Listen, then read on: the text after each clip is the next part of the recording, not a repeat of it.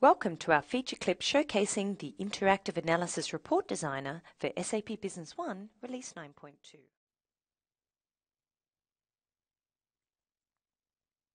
The Interactive Analysis Report Designer is a Microsoft Excel-based analytics and reporting tool using a Microsoft Excel plugin and SAP Business One HANA views as data sources.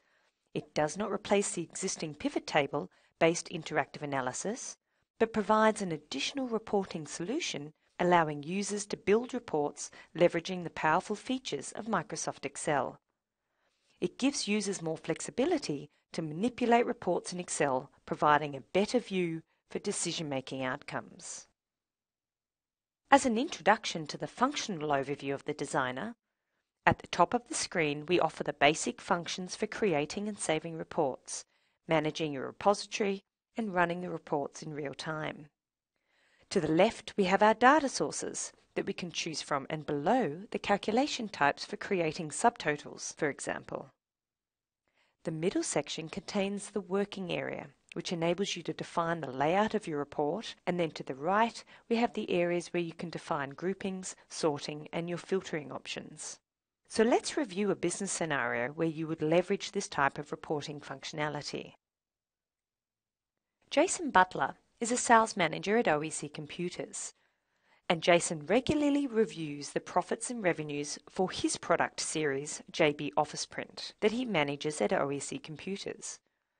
Jason often needs to drill down to the figures by customer and by year. So how would we create a report to meet Jason's reporting requirements for OEC Computers? Let's now create a really simple report that will meet Jason's reporting requirements. We are now logged in to SAP Business One, and I can simply start the designer by navigating to Tools and then selecting Interactive Analysis Report Designer. In the background, Excel Reporter will launch, and once we open Excel Reporter, we can see that it includes the Interactive Analysis plugin because the Interactive Analysis tab will be visible. To create our report, we simply select New Report Query. We now need to select our data source. So from here we're going to select Sales, Multi-Document Scenarios, and then Profitability Analysis, because we want to be able to review the profitability of the JB Office Print series, and this is the query we will use as our data source. To confirm this, we'll simply select OK. Now we can see the data source panel. We want to analyze item profit and revenue by customer and by year. To do this, we first start with the item data source. We then drag our item code into our work area. We now need to define the size of our work area, and for this report we're going to select 10 columns and 10 rows. You can now drag your relevant fields into this working area to create your report, and you can always increase your working area if required. We're now going to select item description, just so the item code is a little bit more self-explanatory. Now we would like to group our items by customer, and to do this we select the item code row, and then we move into our group and section area. We then click on the group drop-down list, and we're going to add what's called a child group. We're going to group our items by customer. So to do this we need to select Business Partner and then Business Partner code. The system automatically adds the Business Partner code, but it's not in the cell that we want it to be presented in our report. So to move it, we simply cut and paste it into the area we would like it to be.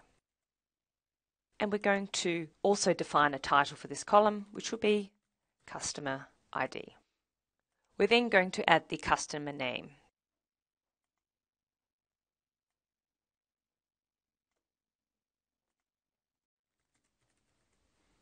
Now we can actually add the measures for our report, such as the gross profit and new sales amount. So we select the column that we would like our measures to exist in, and we select our gross profit measure, And again, we can change the title of this column to profit. And then we want our net sales amount, which will represent our revenue. And lastly, we would like to determine the gross profit margin. We can use Excel's calculation tools in order to determine the margin percentage. So in this column, we're going to define it as margin percentage. And now we need to actually create a calculation which will calculate the margin percentage. We can't actually directly reference the cell within the Interactive Analysis Designer, so we need a function to wrap around the cell for our calculation. So for example, if I type in IA, which refers to interactive analysis, we have a function called IA cell reference, and this is going to wrap around the cell we want to use in our calculation, which in this case is going to be our gross profit, which is F4. So I then simply type in F4. We then want to divide our profit by our net sales amount, which is G4, but again we need to wrap this around using our cell function. Then I can define the cell that I want to include in my calculation, and then we simply times this by 100. And now we have defined our calculation for our margin percentage. We can now do some formatting using Excel's formatting features to make our report a little bit more presentable. For example, we might want to highlight our title and make them bold and in italics. We're now going to add a calculation to show the subtotal of our profitability. So under the calculation area, we can simply drag the calculation sum, and we need to make sure that we're going to reference our gross profit cell, which is F4. So we need to ensure that we reference the appropriate cell for our calculation, and then we're going to call this cell, name this cell subtotal. Likewise, we can do this for a grand total. So if I name my cell grand total, again we simply drag our calculation sum into the cell that we would like our grand total to be, and we ensure that we reference the correct cell for our calculation. Now I'm just going to format these cells so they're easily visible in our report. If I ran this report now, we would see all items, but in this scenario, Jason Butler only wants to review the JB Office Print series. So in order to narrow the field down, we simply filter by item code. To filter at a row level, for example, we need to navigate to the bottom right area, and then we need to click on the item settings for Group 1.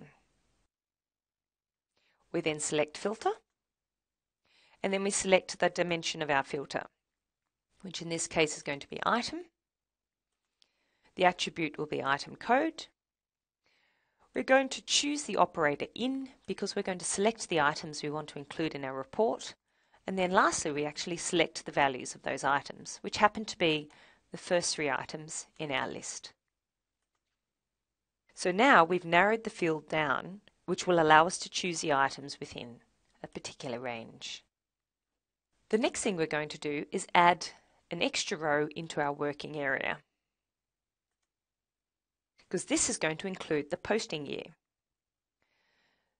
So if I select the cell above my profit column, and then I select document date, I'm going to drag the document year data source into that area.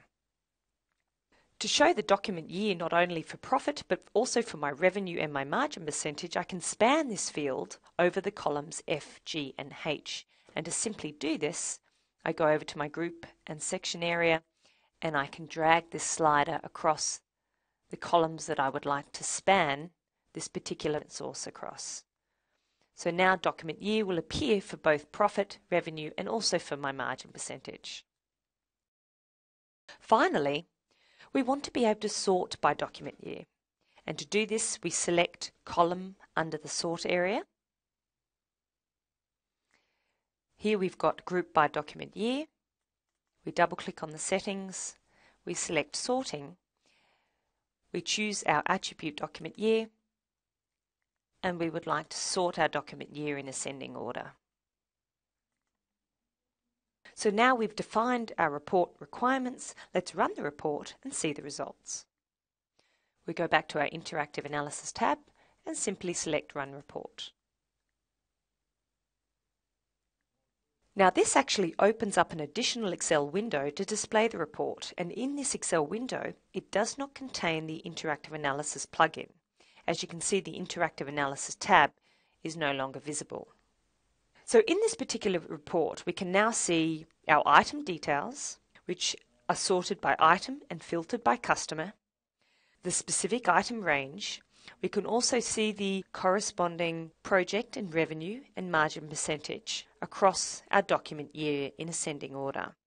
We can also see our subtotal and our grand total amount across our report.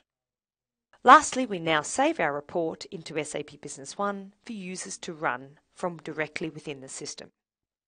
To do this, we go back to our Interactive Reports Analysis Designer.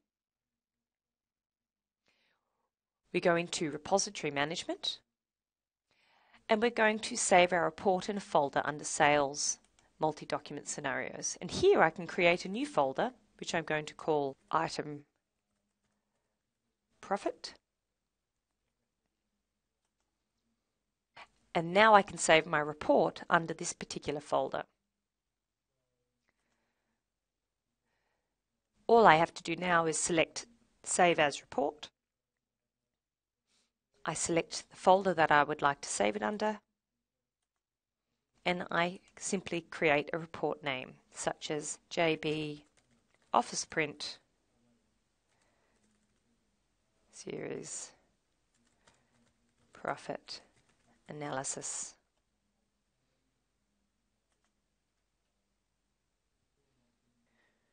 So the next time you have logged into SAP Business One and you want to run your report, you simply navigate to Tools.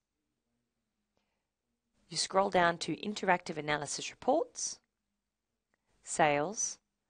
Under Multi-Document Scenarios, we've created our Item Profit folder, and here we have our JB Office Print Series Profit Analysis report. And by clicking on this, this will open up an Excel window of the actual report based in real time. So here we've actually demonstrated a very simple way to create a report using our Interactive Analysis Designer tool and the powerful features of Microsoft Excel. Thank you for your time today, and make sure you check out our What's New feature clips for SAP Business One Release 9.2.